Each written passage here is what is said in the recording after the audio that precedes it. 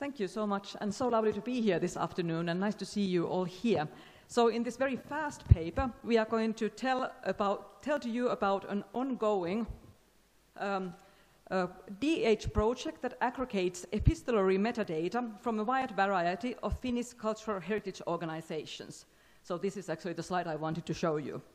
So this is the outline of today's presentation. So I will very quickly tell you about our project, and then Senka will explain some of the difficulties we have with the data, and then we will return to this why to collaborate question, because this is the theme of the whole conference, collaboration between researchers and international collaborations and so on.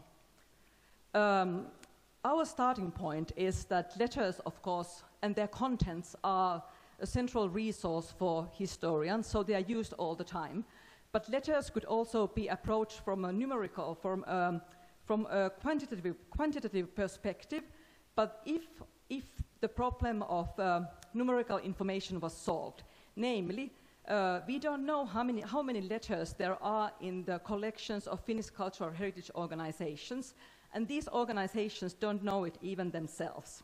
So this is where our project starts. There are, of course, other epistolary projects running in Europe. We actually heard about this German project Search yesterday in a session. And many of these other European projects, they actually aggregate very well curated data, often from edited letter collections. Our starting point is quite different. So when we sketched the project proposal, our vision was to aggregate the registered metadata of all letters, public and private, kept in the collections of archives, libraries, and museums relating to the period of the Grand Duchy of Finland. So today we have almost 70,000 actors in our data set, and the metadata units run to over 700,000 letters. So this is a very inclusive archive, aggregated across the silos of these cultural heritage organizations.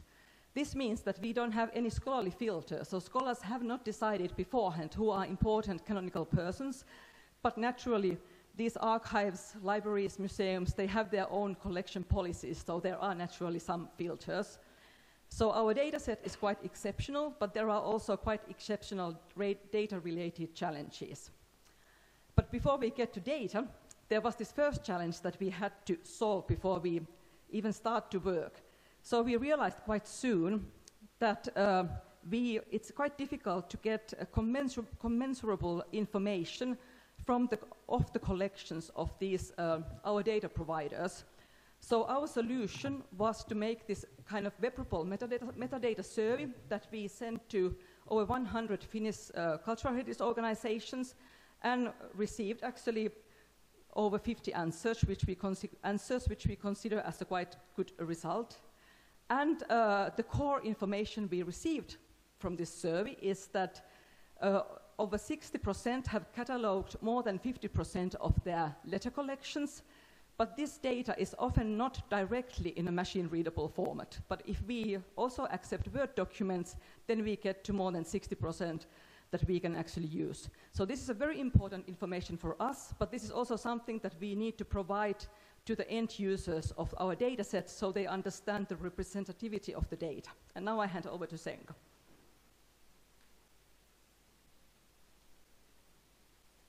Thank you. So I'm going to talk more about this technical part. So what do we do with the data when we get it? And as Ilona said, we get data from different institutions in various formats. So the first step we need to do is to harmonize it. And to do this, we put it into intermediary RDF format. Then after that, we have developed Coco data model, our own data model that we use to transfer the data to linked open data. And from there, we can further enrich data, do disambiguation and linking with outside sources. Like here we have some, like Wikidata is the most famous one, but also we have biography sample, academy sample, which are mostly with Finnish people, and we also have ontology of place names and occupation ontology. And then after that, for future work, we are going to do the deduplication of actors and places, And finally, we are going to get harmonized correspondence metadata. So this harmonization process is quite challenging for us because we get data in different source formats, and the data is not always nicely structured. So to get the relevant information, first we have to parse files, and we have to create parser for every file separately. What is really important is that we need to understand data sets and which data it has and its own challenges, and sometimes we also have to do NLP to get the data out of it. So I'm going to show you a few problems that we are having, and with parsing, for instance, here is a CSV file, which should be nice to parse, but unfortunately, it contains data like here in unstructured format, which we have to then parse separately. And also, sometimes files can be corrupt. So for example, here, some cells have been shifted in the wrong place. So we have to identify those things and do something about it to fix it. Then the most challenging documents that we have are Word files, which are somewhat structured. So in the beginning, they usually have biography of actor, and then there is some kind of letter exchange catalog. Like here, we have received letters, where we have names of senders, then time, amount of letters, and signum. So this is an easy example, but usually catalogs also contain more difficult and, well, not very difficult, but they're not all in the same format, so we have to take this into account. For example, here we have correspondence between different people, so not just sender, for example.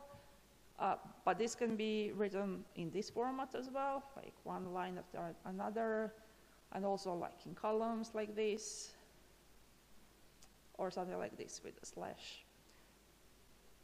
So parsing is difficult, but we are managing that. And then understanding data sets is, we have realized it's really important, as every data set is unique with unique challenges. So we have been having meetings together with computer scientists and historians in order to see what is important information that we need to get, what information can be left out that we are not interested in, and according to that, we have to regularly update our data model.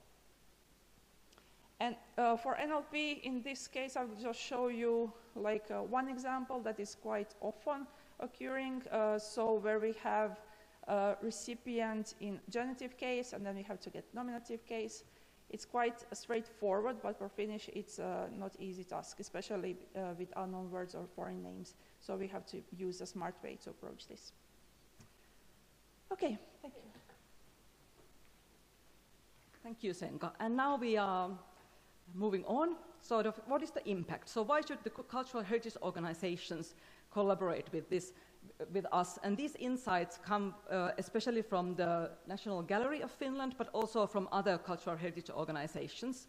So they get better understanding of their data. We actually return to these organizations and tell them how does their data look and what we have done with that, and sometimes they perhaps can receive some more structured data from us if they want that.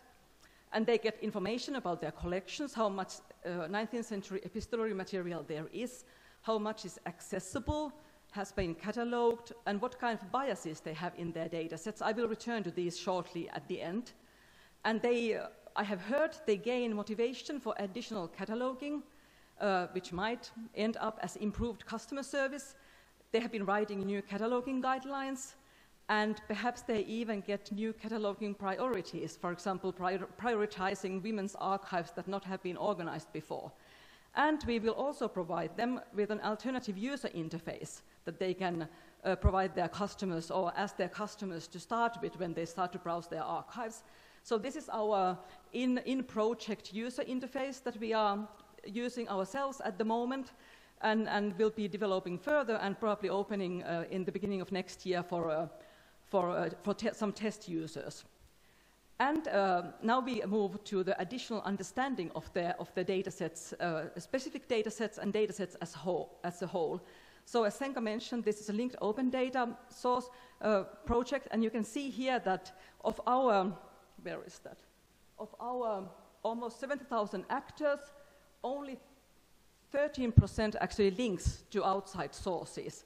So that means that kind of 13% are so important that they have, for example, an entry in the national biography.